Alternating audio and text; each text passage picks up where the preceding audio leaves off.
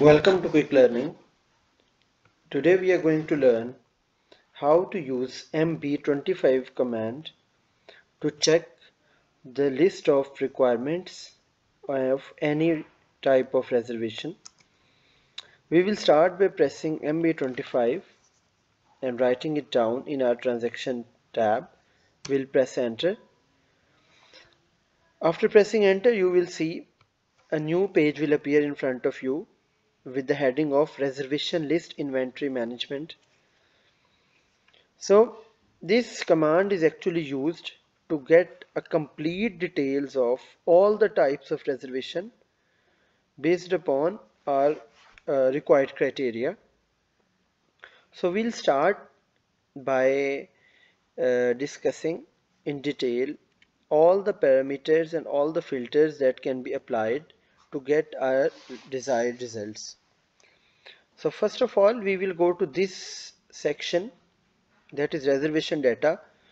So what is the first filter that we can apply to get a list of reservations is to apply or write a material code here directly, or we can also enter a range of material codes to get a list of all the reservations that are particularly related to that material code. We will just press execute and we can get any reservation that is created based upon this material code.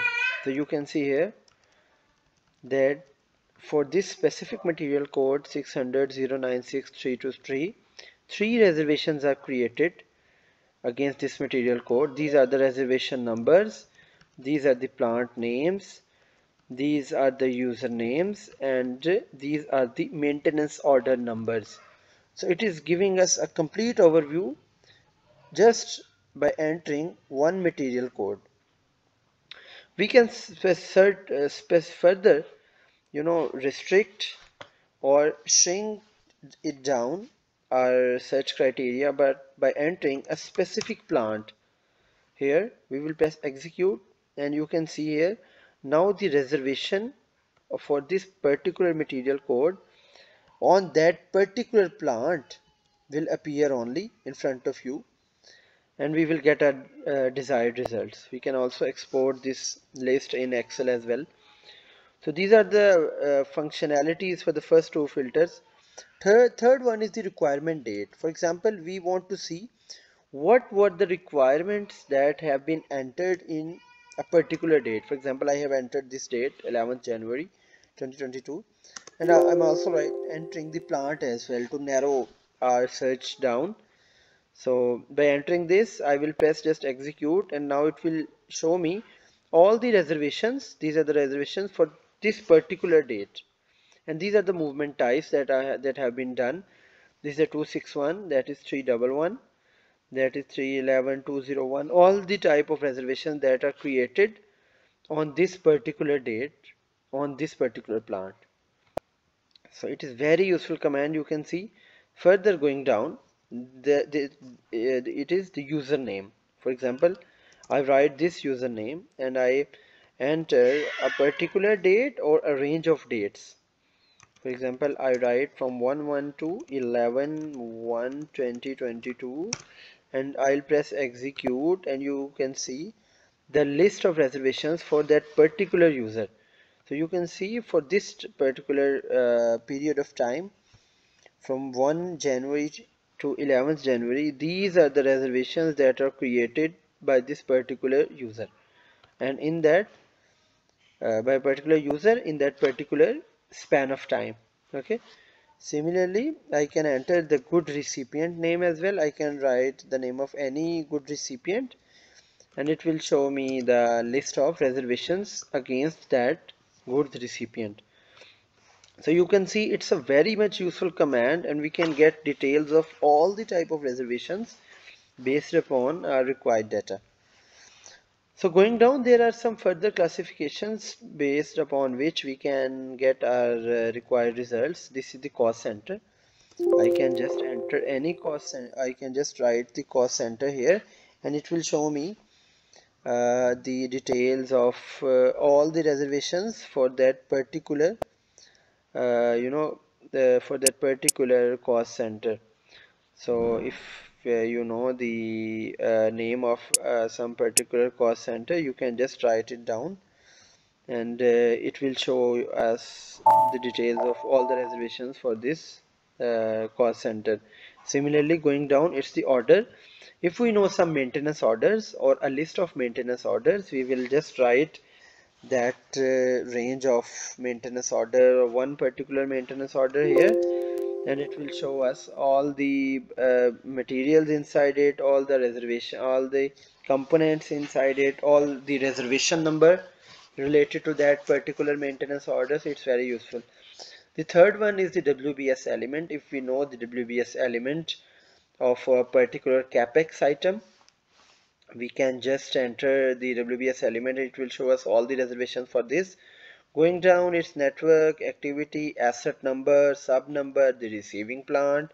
For example, I enter any receiving plant like 300, maybe 3003, and I press execute button, and now it will show me all the reservations that have been created for the particular receiving plant, that is 3003.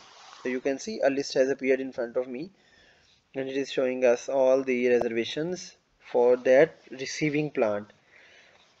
Further, there is receiving storage location. I can further narrow it down by entering a particular storage location. For example, I enter 3003 and I write here 9956, that is the storage location.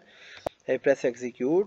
Now it will show me these are the reservations that are still open and are created on this storage location and this plant. So these two are our main criterias, plant and the receiving storage location. Similarly, we have the sales order. We have the sales order items. If we know the details of sales order, we can get our requirement list accordingly.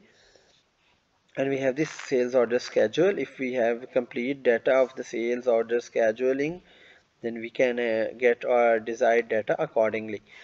So further going down, it's the scope of the list.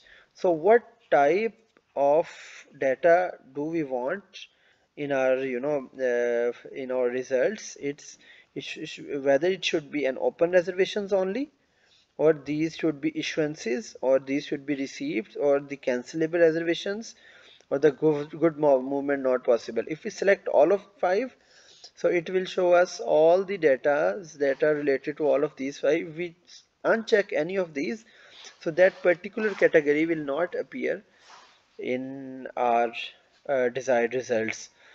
So further going down, the last one, it is the layout. We can select any layout. For example, I will press click and it will show me what type of layouts are possible. So currently there are only 4 layouts that are available in my system for this particular transaction code, that is MB25, that is ARLE, Borsad, RESPK, and this one. I can select any of these layouts and my data will be appeared accordingly in this transaction. For example, I'll press this one and I'll enter the date by this is the date. For example, I enter the 10th January.